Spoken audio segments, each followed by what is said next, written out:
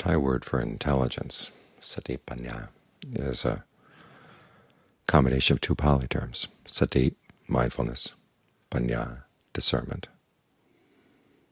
In other words, the ability to keep things in mind and to know what you should be keeping in mind, and to watch for distinctions, to understand things, to see what's a cause and what's an effect, what causes are connected to which effects and which ones are not connected to any effects, or which ones are not connected to each other. This you have to see for yourself. Traditionally, they talk about three ways of fostering discernment. One is through listening or reading. One is through thinking.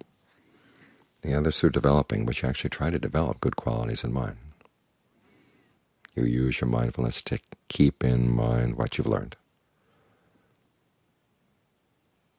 and in trying to apply it, you develop a different order of discernment.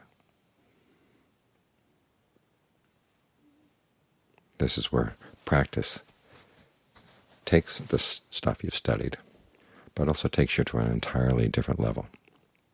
It's possible to read books and then not do anything with the knowledge, but that's not what the knowledge is meant for. It's meant to be put to use to bring about true happiness. And if you don't put it to use in that way, that's a sign of lack of intelligence right there.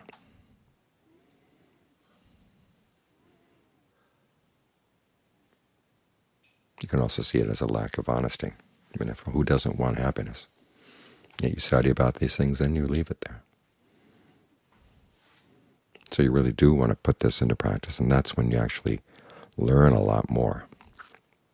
It's through making an effort that the discernment develops. Of course, that's right effort. We can learn about right effort. There are four kinds of right effort. There's the effort to prevent unskillful things from arising in the mind. And if unskillful things have arisen in the mind, then you try to abandon them. As for skillful things, if they're not there yet, you try to give rise to them, and if they are there, you try to maintain them and bring them to the culmination of their development. That's four different types of effort right there. And it's not just making the effort, you also have to motivate yourself. Again, we can talk about different ways of motivating you to practice. When you think about all the suffering that you're going to undergo if you don't practice, and the suffering you're going to cause for other people.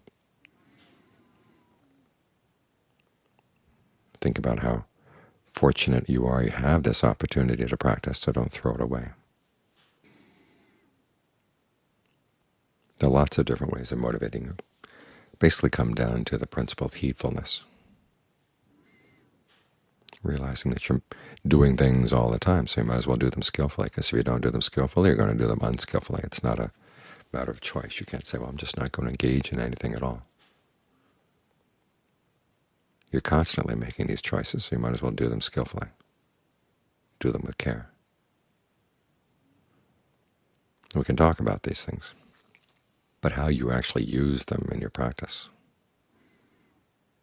that's something you have to learn for yourself by practicing, by making the effort. I can sit up here and talk about all kinds of different ways of motivating you to practice, but it's up to you to realize which ones are going to work for you and which ones are not.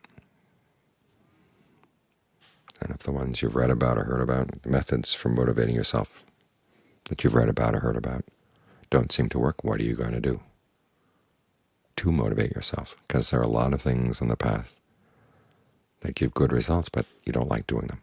They're hard. So that's one of the first lessons you learn, how to motivate yourself. And then when we talk about those four kinds of effort, which ones are the most appropriate ones to apply right now? And they're part of a larger pattern where the Buddha talks about the duties with regard to the Four Noble Truths. Essentially, what's talked about in right effort of the duties with regard to the cause of suffering and the duties with regard to the path. But the further duties, trying to comprehend suffering. In other words, you look at it, Try to figure out where in any situation is the suffering right now, where is the stress right now, and what kind of stress is it? Is it the kind of stress that's just there, or is it stress that you've been adding unnecessarily? And if you've been adding it, why?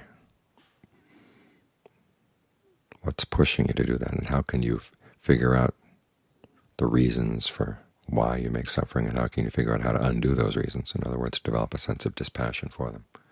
Because there are things that you like and the things that you crave, and in going for them, you create suffering and stress for yourself, suffering and stress for other people. And for most of us, we've learned how to ignore that, to turn a blind eye to the stress and suffering because we want the other things so much. So as you look at your practice, you're sitting here right now meditating, we're trying to develop the path. If you've got some mindfulness, how do you keep it going? You've got some concentration, how do you keep it going?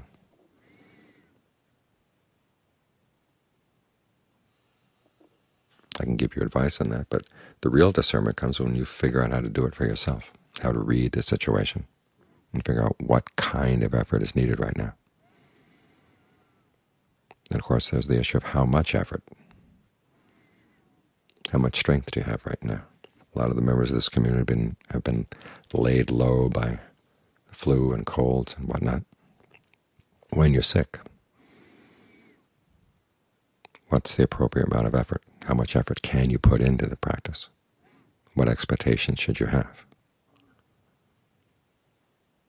When you're feeling well, when you're feeling healthy, how much more effort is appropriate? And there's also the issue of the particular issues coming up in your mind. Some of them require only that you look at them and they'll go away. It's because of these that a lot of people think, well, that's all there is to the meditation. Just look at what comes and it'll go, and that's the end of the problem.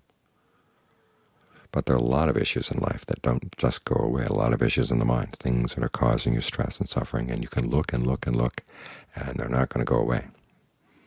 That's when you have to dig down deeper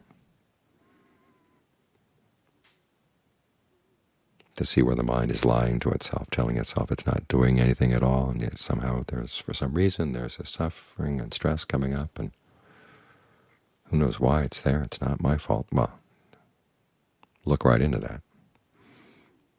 That's when you have to dig deeper, when you have to exercise your ingenuity, exercise your abilities to watch carefully, to learn how to read the mind, when it's telling you the truth and when it's covering up things.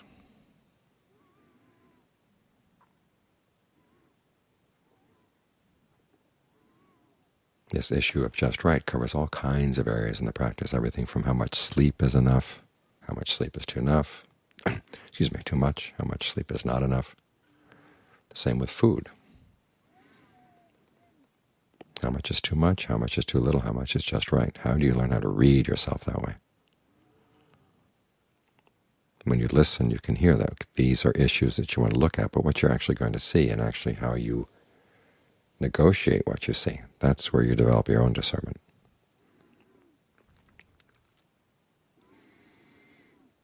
And finally, as you're sitting here watching yourself practice, where is the extra stress, and what can you do to avoid it? This applies not only to blatant stress, but also to the stress of the path itself, in bringing the mind to concentration, observing the precepts,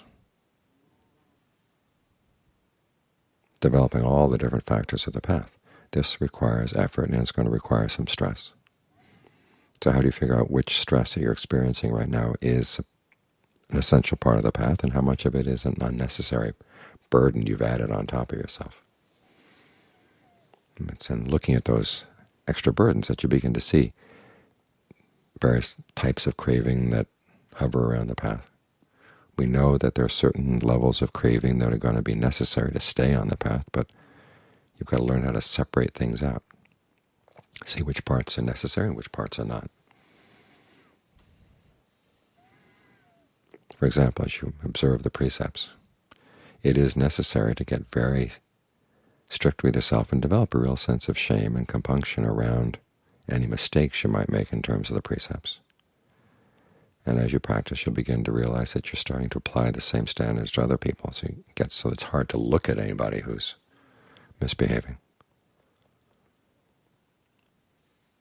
It turns out that's an unnecessary part of the path, but for certain stages it's a necessary spillover. If you don't develop a strong sense of shame or a strong sense of distaste for actions that go against the precepts, it's going to be very easy to justify to yourself that, well, I'll be a little bit looser here, and after all, it's all about the middle way, right? And the question about moderation, observing the precepts. The precepts themselves already describe a moderate way of life, a moderate path of practice, and so you want to be strict in adhering to them so you can stay right there in the moderate spot.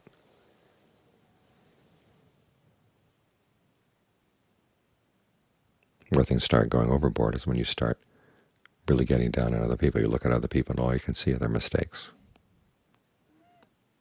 Now that ultimately is something you want to learn how to let go. In the meantime, you develop the discernment that comes with telling yourself, for instance, that you're not going to tell a lie and trying to stick with that, and then realizing there are situations where you don't want to tell the truth because it's going to harm somebody. Okay, how do you avoid saying that thing without lying? It's when you take the precepts seriously that you develop more discernment, more ingenuity. The same applies to your concentration. You can go through the day and say, well, I'm mindful as I can be. But if you decide to be really, really on top of things, okay, how do you stay on top of things without getting all on edge, without driving yourself crazy and people around you crazy?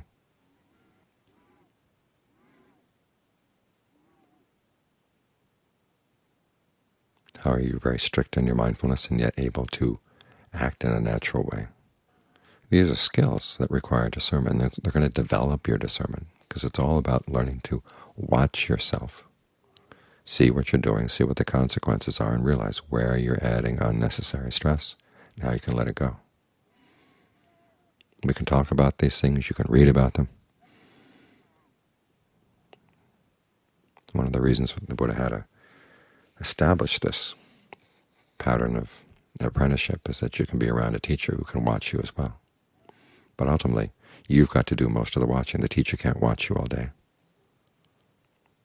And after all, you've got to develop your own discernment there, your own sense of responsibility, because otherwise the path just doesn't work.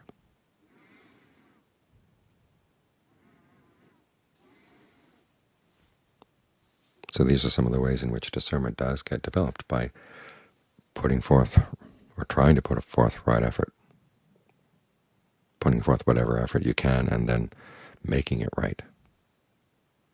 That's how discernment grows. And that's how it actually achieves its purpose, which is to bring about true happiness. And it's the most intelligent use of your mental capabilities.